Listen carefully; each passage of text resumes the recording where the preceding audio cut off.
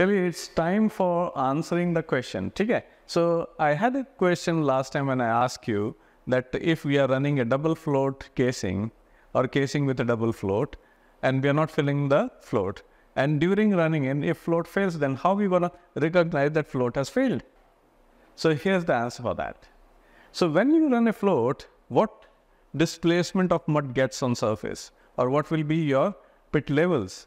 So returns you will get when you run a float, because float is an NRV, so you will get a close-end displacement of the casing. And what is close-end displacement? Close-end displacement is the metal displacement plus the capacity of casing. So when you run a casing with a float, and if float is working, then you will get close-end displacement.